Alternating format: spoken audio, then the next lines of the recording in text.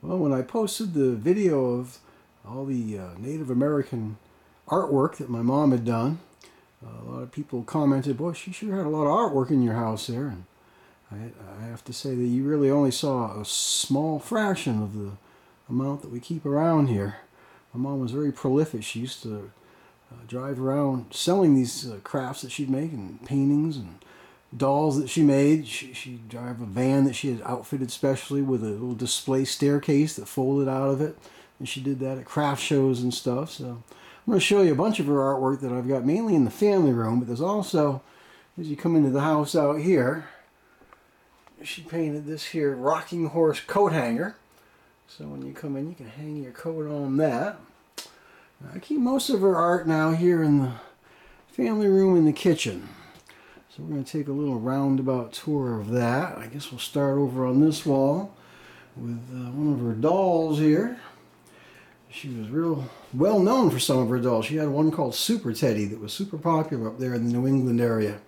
She'd get letters from little kids thanking her for making them a Super Teddy. She'd customize them. And this is also one of her sculptures that she made out of cloth. It's kind of a stuffed animal thing. Turkey I got up for Thanksgiving. And she also used to paint gourds. I have a lot of those around the house. Here's a painted gourd that's a turkey for Thanksgiving as well. She painted these little door stops that are all over the house. Kitty cat door stop down there. Kitty cat door stop there. That's her old walking stick I've got leaning up against it. And that isn't carved with that little wind on the wood. That's how the wood grew. It's an actually grew that way. She made a walking stick out of it. Let me see, I guess I'll take you over to this wall here. We've got a sort of bless this house painting that she did of a pussycat. She did this goose painting that I've got up for Christmas. And this mouse with the, I guess it's a clothespin on there. I use that to clip stuff too. Another rocking horse here, a littler one that I keep on the phone. She painted this for my dad. And this is a taco holder, which is, she hand painted it, and who's going to want to use that with hand paint on it over a stove? So I keep it there instead. This is to keep papers in and stuff. Little duck feet hold up there.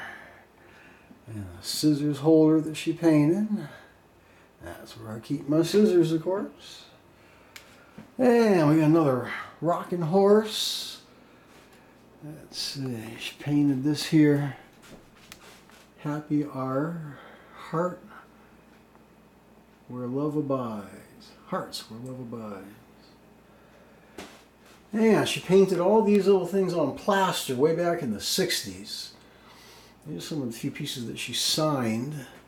I've got up here on the wall. She painted this key holder. And over here in the corner we got more of these door stops. Got a pussycat and a doggy door stop there. A little unusual. We've got the original stuffed mouse that people from East Lyme, Niantic, Connecticut would get a kick out of seeing, because that was the doorstop at the Mouse Hole bookstore in Niantic, Connecticut, which is kind of famed among a lot of people who collected science fiction paperbacks. And I ran a comic book shop in the basement.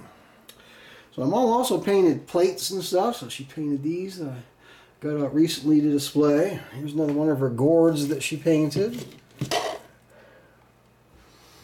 I really like this sled that I just recently found too. Got this up for Christmas. It's a gorgeous piece of work that she did.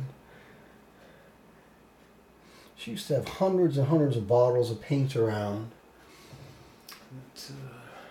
I inherited when she passed away, and one of the reasons I can paint as well as I do, I think, is because I have such a wide color palette thanks to her, from my paint set that I still use all the time. So here's a sort of cutting board that, much like the taco holder, nobody actually uses it as a cutting board because she painted it, so now we hang it on the wall there. On this side of the kitchen, I have a lot of utensils on this piece that she painted as well.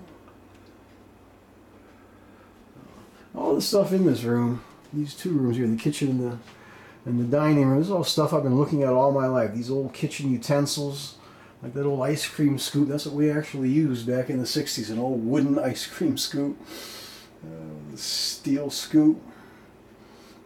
This is all stuff I've been looking at all my life. These paintings on the wall, they're not painted by my mom, but they got those as wedding presents back in the 50s.